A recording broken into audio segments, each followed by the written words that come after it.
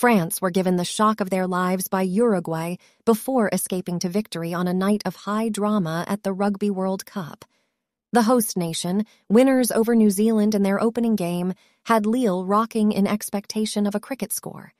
Instead, they were second best for much of the night, missed out on a bonus point, and were fortunate not to lose Romain Taofifenua to a first-half red card for a shoulder-to-head, hit.Fabien Galthie's much-changed side, eventually pulled away to take the spoils with tries by Antoine Hastoy, Falatea Moefana, and Bielle-Biarrey.